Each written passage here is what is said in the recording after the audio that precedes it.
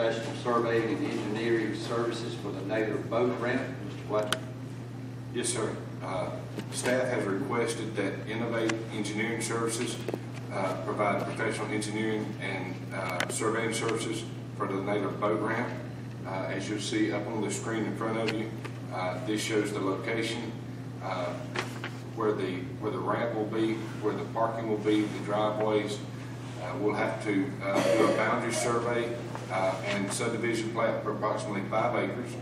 We'll have to do a topographic survey, do civil engineering construction plans, and we will have to get Georgia EPD permits for the boat ramp and Georgia DOT permits for the new driveway.